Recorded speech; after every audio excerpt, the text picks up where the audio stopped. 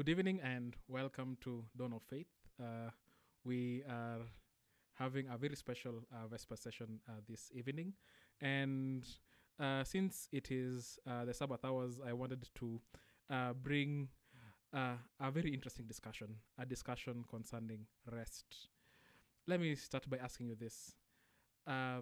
If you are given $1 million or a vacation that would last for a year, which one would you choose? I'm sure most people would go for money, but let me tell you something about money. When you go for money, it will be taxed. You will have people who will come and make themselves parasite over that money, and eventually the money will end. But memories are formed when people go for vacation. And personally, I'd choose to go for a vacation, especially to a very exotic place. Now, I want us to look at a vacation that happened in God's Word. And I'll take us back around 4,000 years ago. And this is the story of the Israelites moving from Egypt going towards Canaan. Now, Israelites had been in Egypt for 400 years. 30 years, 430 years actually, because 30 years was the time that they were having a good time. Then 400 years they were in slavery. And at the end of Genesis, going to Exodus, we are told that there was a king who came, and this king, this Pharaoh, did not know of Joseph and his brothers and the miracles that had happened during Joseph's time. And now he decides to take these people who are now being considered foreigners, people who are considered less than human compared to the Egyptians, and make them slaves so that they would work for them. So they are taken into slavery, and during that period of given hard tasks. So you can imagine for 400 years, people were doing extremely grievous tasks. But what happens afterwards? God calls up Moses, and God tells Moses that he should go and save his people. And God is telling Moses that he wants these people to go and have a new experience. This experience is going to be an experience that is touching on rest. So Moses goes. Moses goes into the courts of the Pharaoh at that particular time, and Moses, step by step, keeps on showing the miraculous power of God. And each single time, Moses comes and gives the judgment of God. That is, let my people go into the wilderness that they may worship me. We are talking about the Sabbath. Don't forget that. Let my people go into the wilderness so that they may worship me. Remember, these people had been slaves for 400 years.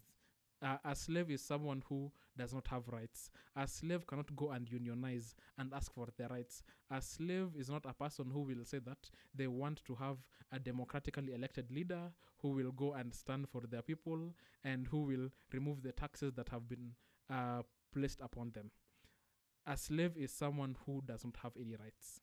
A slave's work is to be seen and to do the tasks that have been given unto him. So eventually, after the 10th plague, where the firstborn sons of Egypt, together with the firstborns of all animals in Egypt, die, the Pharaoh finally releases the Israelites, and they go into the wilderness. This is a vacation that lasts for 1 full year. A vacation where they come and know the Lord. This is a Sabbath for them, and this is where they come and learn how to worship God. It is in this same vacation where God gives his 10 commandments. And in these commandments, the 4th commandment tells the Israelites that they should remember God and they should remember his Sabbath. Because 6 days, in 6 days, God made the heaven, the earth, the sea, and the fountains of the water. And on the 7th day, it is the Sabbath of the Lord, whereby God rested after he had done his creation. And when you go into the book of Deuteronomy, chapter 5, it also speaks about the commandments again. And it now brings something interesting concerning this particular commandment about the Sabbath. It is Deuteronomy chapter 5, verse 6. It says, I am the Lord thy God, which brought thee out of the land of Egypt, out of the house of bondage. Thou shalt have no other gods before me. Thou shalt not make any graven image of any likeness of anything that is in heaven on earth, or anything that is below the earth, or anything that is in the waters beneath the earth. Thou shalt not bow down thyself unto them, nor serve them, for I am the Lord thy God. I am a jealous God, visiting the iniquities of the father unto the children, and to the third and the fourth generation. Then jumping down to verse 11, now which speaking about the Sabbath, it says this, which is very interesting concerning work and rest and the vacation that the Israelites were having. It says this, verse 12, keep the Sabbath day to sanctify it, as the Lord God hath commanded thee. 6 days shalt thou labor to do all thy work, but the seventh day is the Sabbath of the Lord thy God. In it thou shalt do no any work, thou, nor thy son, nor thy daughters, nor thy manservant, nor thy maidservant, nor thine ox, nor thine ass, nor any of thy cattle, nor thy stranger which is within thy gates, that thy manservant and thy maidservant may rest as well as you. You see, it is interesting. God is saying that people should not work so that they may do what? They may rest. Or rather, if it was in Hebrew, it would say they may Sabbath, because Sabbath actually means rest. And it continues saying, and remember that thou wast a servant in the land of Egypt, and that the Lord thy God brought thee out thence through a mighty hand and by a stretched out arm. Therefore the Lord thy God commanded thee to keep the Sabbath. God is commanding the Israelites to keep the Sabbath as a remembrance, as a commemoration of the work, the toil that they did in a godless place. And now that they have come to know God, now that they have come to worship God, they may now keep the Sabbath. Going back to what was happening before they left, God had mentioned that they may live. God had mentioned to Moses to tell Pharaoh that they need to go and Pharaoh needs to release the Israelites so that they may go and do what? Worship him in the wilderness. They may go and experience a Sabbath in the wilderness. This brings in a very pertinent question concerning what the Sabbath means. God is giving the Israelites rest, and God through this commandment is also giving the Israelites rest. And he's saying that it is actually them, by them going to the wilderness, they are actually worshipping God. They are actually worshipping God, not only in the fact that they are resting, but in the fact that they are experiencing God in a different way. Before the 10 commandments were given, God had told the Israelites that they should go and collect manna that had been falling around the camp, and they would collect it for 6 days, and on the 6th day, they would collect twice the portion, because it was to be used also on the 7th day. If you are to collect the portion of manna, double the portion of manna any other day, by the following day, the manna that was excess would have gone bad, and it would have had worms, which is very interesting, to have decomposed very quickly. But on this preparation day, they were to collect twice, and miraculously it stayed longer, to the point where on the 7th day they had enough to eat, and on the 7th day there was no manna that fell. This was an example of worship. God wanted the Israelites to understand that the Sabbath was given for man, so that man may learn to stay at the feet of Jesus. So the question is, when was the Sabbath given? Because people always ask the question that we see in the Bible, it was given during Israelites' time, it was given during the Mosaic laws, so does it apply to any other Christian? Exodus chapter 20 verse 8 is very clear, and this is what it says. Remember the Sabbath day to keep it holy. 6 days shalt thou labor and do all thy work, but the 7th day is a Sabbath of the Lord thy God, and in it thou shalt do not any work, nor thy son, nor thy daughter, nor thy manservant, nor thy maidservant, nor thy cattle, nor thy stranger which is within thy gates. For in 6 days the Lord made the heaven, the earth, the sea, and all that in them is, and rested on the 7th day. Therefore the Lord blessed the Sabbath day and hallowed it. In this particular phrasing, we are told that you should rest because it is a remembrance of God's creative power. In Deuteronomy, we are told about God's redemptive power. Redemption from being in a place where you are godless. Remember, Pharaoh is the one who, when Moses came to him, Pharaoh asked Moses, "Who is God that I may obey him? I do not know any God, neither will I also obey him." But in this particular case, we are being told that we should keep the commandment because it is a remembrance of creation. So let's just look at what happens in the creation story. And I think this is a story that all of us know. In the beginning, there was the Word, and in Genesis, it says this: in the beginning, God created the heaven and the earth was without form and void, and darkness was upon the face of the deep, and the Spirit of God moved upon the face of the waters. Then, of course, the first day comes, and God makes light. The second day comes, God makes the sky. He separates the waters below from the waters above, and therefore He makes the sky. The third day, God says all the waters should gather into one place, and land should appear, and herbs that bear seed, and trees that bear fruit having seed according to its kind should also come up on the third day. On the fourth day, God creates the heavenly bodies, the sun, moon, and stars. And this is where it gets interesting.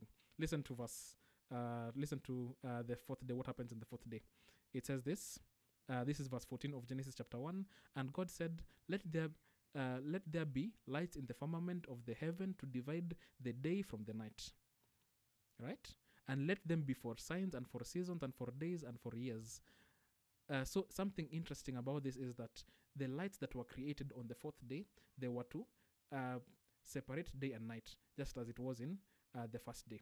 So we already see a very stark distinction of how a day is. Then the next thing that we're told is that these lights, these heavenly bodies shall be for signs and for seasons. Interestingly, when you go to Matthew chapter 24, we're told that, and you shall see signs in the stars and in the sun and in the moon.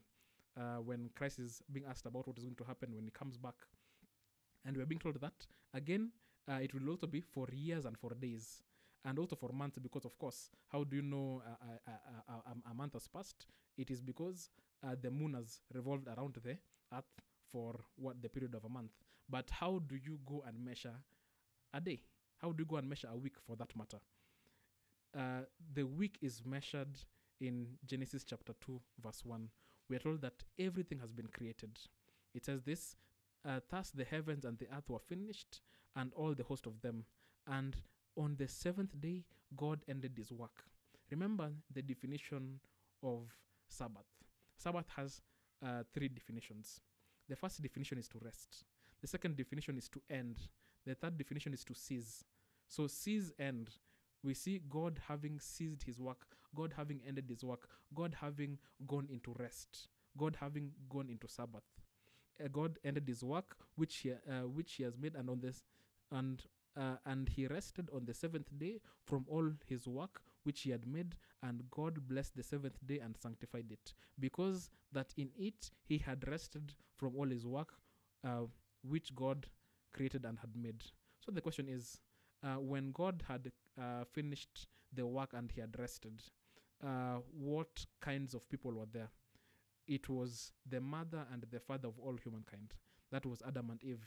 And in their loins were all generations that were to exist, all the people, all the nations, all the tongues, all the people who would ever exist were within Adam and Eve. And they, through resting with God, they also were partakers of the Sabbath. So the question is, are we to keep the Sabbath at this particular time? Something interesting is mentioned in Hebrews chapter 4, and I'm reading from verse 9. It says this, there remaineth therefore a rest to the people of God. For he that is entered into his rest, he also ceased from his own works, as God did from his. When Paul was writing the book of Hebrews, this is after Christ has come, Christ has lived His whole life upon the world, and He has already ascended into heaven. And Paul is still mentioning that there still remains a promise of rest. There still remains a promise for the Sabbath, for those people who choose to go into the Sabbath. So the Sabbath, not only is it a day, but it also is the practical activities, the ideas, the mindset that you have when you go into this particular rest. So Paul mentions that, yes, there is a rest, there is a Sabbath. And interestingly, he says that not everyone will go into this rest. The same way when Moses was told to go and raise the bronze snake, so that anyone who was beaten by the snakes, the fiery serpents in the wilderness, when they would look upon this bronze snake, they would get healed, and some people chose not to look at it. There are also people who the rest has been given for free, but they will choose not to go into it. Listen to this. It says, let us labor, therefore, to enter into this rest. You know, it's interesting that Paul mentioned that we need to labor, we need to strive to get into this rest. Why is it? Because we understand the life that we are living right now. We are living in a place where there's a lot of chaos, there's a lot of stimuli that affects us. We go all over the city. We go along the road. We see billboards that have very flashy images. We see social media always affecting us and having things that always strive us and try to agitate us. But we're being told that we need to labor to get into this rest. Lest any man fall after the same example of unbelief. So the Sabbath is entered upon by unbelief. And when you enter the Sabbath, what happens? You are enjoined with Christ. Christ mentions in the book of the three Gospels of Matthew, Mark, and Luke that the Sabbath was not, man was not made for the Sabbath, but the Sabbath was made for man. Therefore, the Son of Man is Lord of the Sabbath. So if you want Christ to be Lord over us, if you want to have an experience unlike any other with Christ, we need to strive to go into his Sabbath, because the Sabbath is his and he makes us anew when we go into it. And indeed, as it is also written in the book of John, that when we draw close unto him, he will draw close unto us. So let us strive to go into the Sabbath, and may God bless us.